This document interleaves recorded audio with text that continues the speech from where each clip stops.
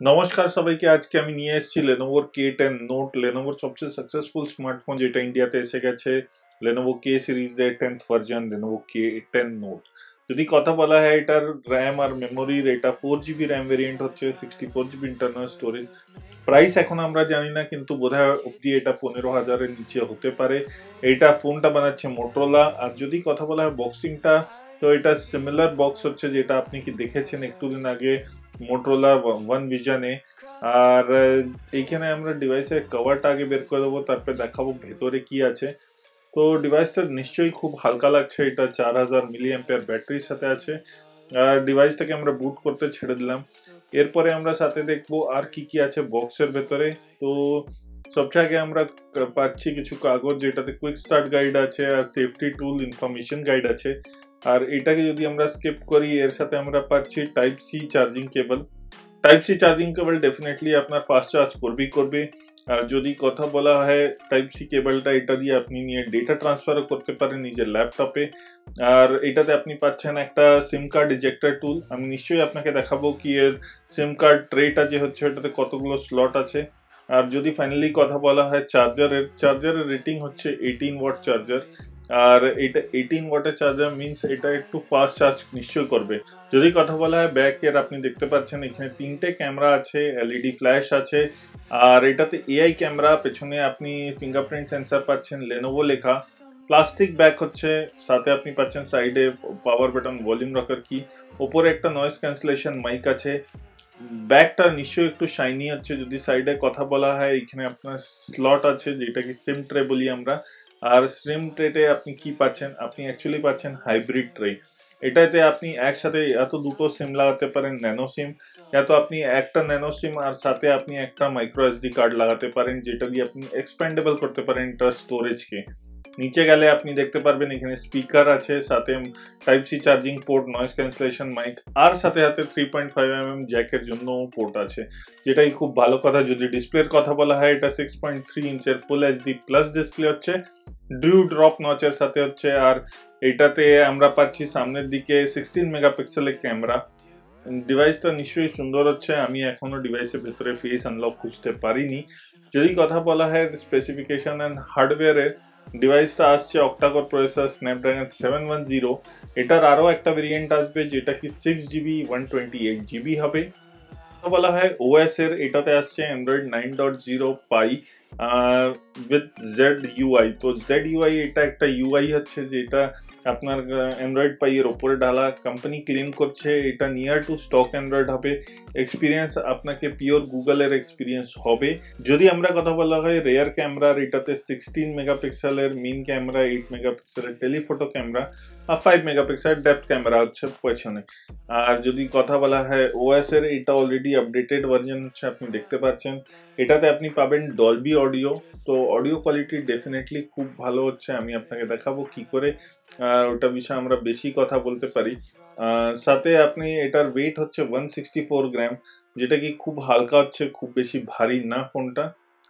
কথা বলা হয় যদি এটা স্ক্রিন টু বডি রেশিও ডিভাইসের, এটা 83.7 স্ক্রিন টু বডি রেশিও হচ্ছে। ডিভাইস আসে 4050 mAh ব্যাটারির সাথে। এখানে আপনি দেখতে পাচ্ছেন কতদিন রিমেনিং ব্যাটারি চলবে। এটাতে নিশ্চয়ই একটা 18 ওয়াটের ফাস্ট চার্জার আছে। এই যে আমি আপনাকে যেটা বলছিলাম, ডলবি অ্যাটমসের অডিও কোয়ালিটি আছে। এখানে আপনাকে এআই কাস্টমাইজেশন আছে, আপনি ওটাকে চেঞ্জ করতে পারেন, প্রিসেট করতে পারেন। মিউজিক, মুভিজ, ডাইনামিক সেটিংস, নিজের হিসাবে আপনি নিজের সেটিংসগুলো চেঞ্জ করতে পারেন অডিও।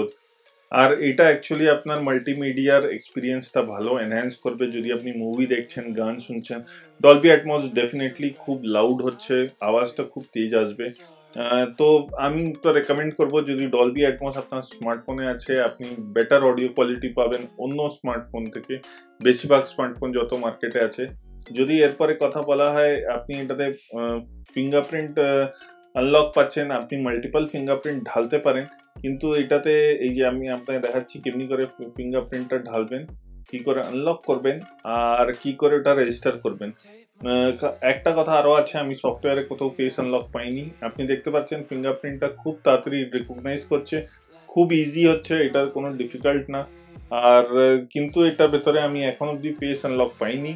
সাথে এই ফোনে আপনি কোনো ডার্ক মোড পাবেন না। এখানে আমি আপনাকে দেখাচ্ছি ফিঙ্গারপ্রিন্টের সেন্সরটা কি করে কাজ করছে। তো ফিঙ্গারপ্রিন্ট সেন্সর ডেফিনেটলি ফাস্ট হচ্ছে, কিন্তু এটাতে ফেস আনলক মিসিং আছে।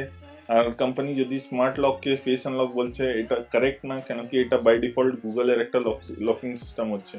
ডিভাইসে আপনি আরো একটা জিনিস পাচ্ছেন 4D ইউ টাচ। এটা কি করবে, আপনার নিচে থেকে নেভিগেশন সরিয়ে দেবে, আপনার ফুল স্ক্রিন এক্সপিরিয়েন্স করাবে।